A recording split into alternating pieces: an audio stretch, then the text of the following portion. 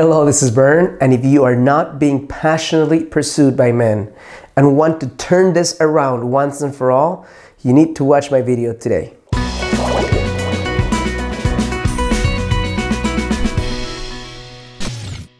Hello, this is Bern. Welcome to your greatlifetv.com, a space where I share with ambitious, conscious, heart-centered, and successful women how you can attract the kind of man you want as a direct result of stepping into the most alive and the most feminine version of you. No need for gimmicks, manipulation, or stupid techniques. Now, if you're watching my video, more likely than not, you are not being pursued by men at the level that you want to. Or you want to create more magnetism, or you want to stop having to do the work that you feel should be the guys to do in the dating process. Why? Because for thousands of years, the masculine has done the pursuit and the feminine has been open to receiving the pursuit and either accepting or gently or not so gently declining the offer. Now, because you have more opportunities now than at any point in history as a woman, you have more options, you have more rights, you have more things that are good in nature. Some of what has come through that change is that men have gotten confused as to what their role is in the pursuit. Because if the name of the game is equality, and according to some human beings, everything should be 50-50, well, women should pursue men half the time.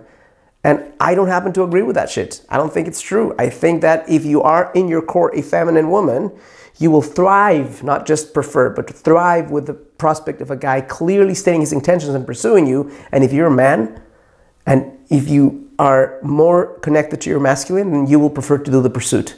Now, I'm going to do a little side note here and say pursuit is not the same thing as chasing. Chasing is the obnoxious, I don't have self-awareness, I'm going to hit my head against the wall until the wall breaks or somebody slaps me in the face. That's chasing. That's I'm worthless and I need to chase you to find my worth, and you can reject me 100 times and I'm still going to show up. That's chasing. Pursuing is stating your intentions clearly, telling the woman that you want her in your life and doing the actions, doing the deeds, courting her, pursuing her in such a way that you make it happen.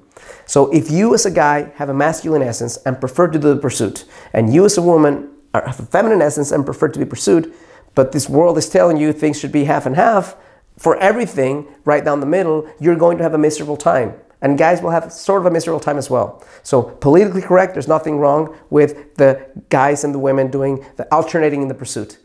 And a real essence, and I think you know what I mean if you're listening to this, you probably feel that it shouldn't be that way. So if you are in agreement that doesn't matter that things should be 50-50 for some, that you don't want to pursue guys, and that the guy should pursue you, and again, pursuit is not the same thing as chasing, then that's the first step. You know, the first step is accepting, deciding that you are going to do things differently than maybe you've learned or than you've been doing them in the past, which means you're going to relax. You're going to allow men to call you when they want to call you, to invite you when they want to invite you, to ask you on a date when they want to ask you on a date, to show up. And your job is to show up with fullness of being, with a lot of light, with a lot of energy, a lot of enthusiasm, a lot of heart openness, and allow the guy to fill himself up and go back and do it again and again and again and again and make it happen progressively. Now, this doesn't mean that you will never message the dude or never call the dude. It just means that primarily the guy will initiate. Primarily the guy will say, let's make this happen, and you will say yes. Because if you take it upon yourself, say, well, he asked me once, I'm going to ask him once again. Again, it's unnecessary. If the guy really wants to make this happen, he will make it happen. He doesn't need your hint. He doesn't need your call. He doesn't need your remember I exist type message that's disguised as I'm just thinking of you. He doesn't need any of that to make it happen. So first step is decide that you want to do things differently. It's not less courageous. It's more courageous. Why? Because you will have to loosen the grip of control. Why? Because if the guy is pursuing you and he's leading the dating process, then you might feel, well, if I don't call him, he's not going to call me. If he doesn't call you, move on. Really step into that decision. Number two, you need to soften. Why? Because if you say, oh, okay, I'm going to let a guy pursue me, but you show up with a lot of masculine energy, you show up with a lot of thought versus heart, then the guy is not going to feel inspired to pursue you, right? The decision to pursue you is going to be intellectual in nature, in part, and punch me in the stomach and punch me in the heart, emotional in nature, in part. Which means, if the guy connects with you and he feels something opening up his chest, if he feels your aliveness, if he feels your sensuality, if he feels your energy, he feels your fire, and this has nothing to do with you being sexually explicit, just feels the energy inside of you, your smile, your excitement, that's going to jolt him up inside and allow him to do more of the pursuing. Now he has a reason to do it. Now he's not just connecting with his mind, he's connecting with his heart, with his emotions and his mind, and it will help you tremendously. So lean back, soften, raise your vibration, and I'm not talking a hocus pocus new age way. Vibration meaning your level of aliveness, your level of energy, your level of excitement, your level of openness. And when you do those things, then he has something to go on. Third step, and a lot of women do the first two, but they fail on the third one, is verbalize it. What does that mean?